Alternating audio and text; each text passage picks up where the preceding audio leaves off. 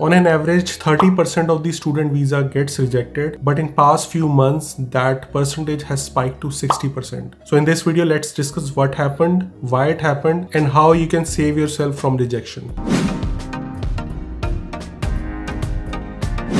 Just to give you some background, international students who wish to study in Canada need an entry visa and a study permit. There has been a significant rise in the visa application for students among Canada due to declining interest in Australia and New Zealand. And you know the reason why people are not interested in studying in New Zealand and Australia. So most of the students are interested in Canada. According to IRCC in 2021, there were around 620,000 international students studying in Canada. And this number increases every year. And now if there will be increase in visa application, obviously there will be a rise in the visa rejection. So that has also increased. But there are some most common reasons why student visa gets rejected. Also, the students who applied for bachelor degrees suffered the most rejections as compared to students who applied for the doctorate degrees. So now let's talk about the reasons for rejection. But before that, I just want to quickly mention about UPI Global. UPI College has around 1,000 students going for degree programs in September intake and January intake who already got the approval. So I was talking about the visa rejection for bachelor degrees. So here UPI will be able to help you. Additionally, they can help you get your degree at half price and time with the credit transferred. So your dream to come to Canada on a study visa can be made true by UPI. We have already done a detailed video on UPI Global. There is a link down below. You can book a consultation with them as well. Now let's talk about the reasons for rejection and the remedies for those as well. So first top reason that was mentioned by IRCC is financial insufficiency. Proof of adequate fund for the first year of the program is minimum requirement to study in Canada. However, the Canada student visa application may be rejected if the immigration officer suspects financial insufficiency. Now the solution for this is applicants can address this problem by ensuring proof of adequate finances for more than 1 year along with other documents supporting the finances. Second reason is choice of program. If the visa officer questions the choice of the program opted by the applicant, your Canadian student visa might get rejected. In case where the chosen program does not align with the applicant academics or employment background, the chances of visa rejection is increased. Now the solution for this is you can include a detailed personal statement for the choice of program in case it does not align with your previous work experience or educational academics. For the applicants whose choice aligns with the previous background, a detailed education history or work history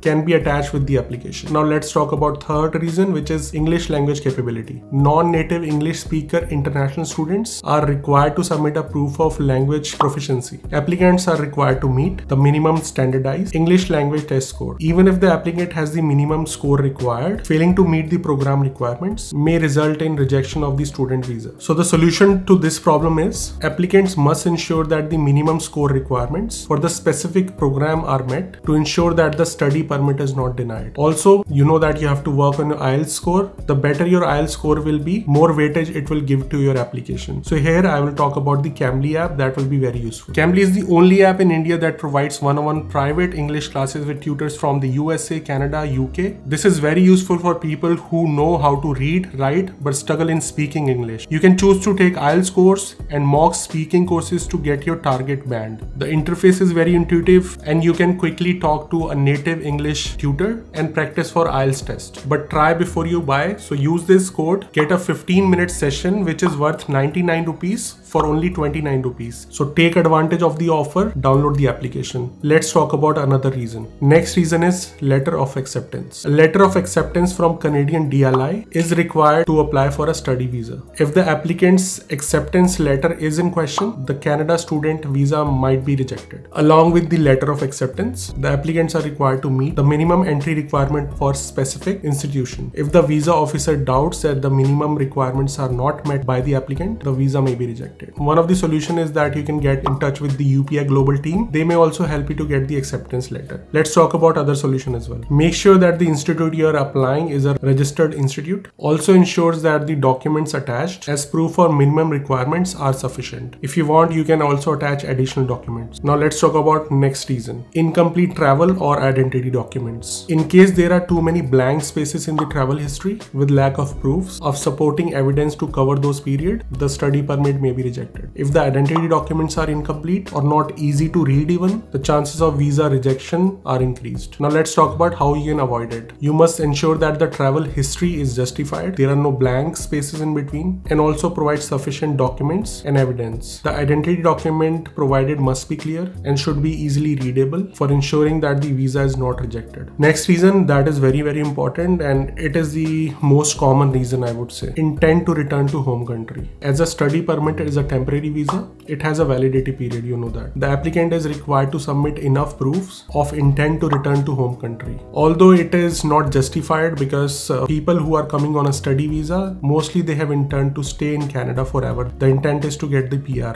The study visa is not meant for that, but still you can address this concern by providing a detailed statement and showing strong ties in your homeland, showing them that you will go back after studying in Canada. Next reason is biometric rejection. If a student fails to submit any biometric requirement or the biometric are not correctly scanned, the Canadian embassy has the whole right to reject it. How you can avoid it? Students are advised to upload the correct biometric and on timely manner. Last reason is due to the COVID-19. Due to this COVID situation, Canadian flights from India were banned for a long time. Approximately 300,000 backlogged students are applying for the study visa. Due to higher demand of student accommodation in Canada, Canadian embassy is rejecting students with poor score in English language and financial independence. This is done to filter better students for education in Canada, and students with poor education profiles can improve. So how you can avoid it? Obviously you can improve your English language capabilities, English language score basically, and for that you can check Cambly app. So basically overall the situation is not good, I would say, but this has happened due to the backlog and what was happening in 2 years. Plus declining in the students visa application in New Zealand, Australia also put a burden on Canada embassy as well, because so many students are applying for study visa in Canada. So we have discussed all the reasons and the remedies as well. If you have any question, you can check out the UPI Global video that will have all the details. Plus do not forget to utilize the Cambly offer. The link is in the description. And also if you are planning to come to Canada and you are not aware of the immigration program, there is a link down below. You can book a consultation with the licensed immigration consultant. He will be able to guide you which immigration program is suitable for you to move to Canada. See you in next video.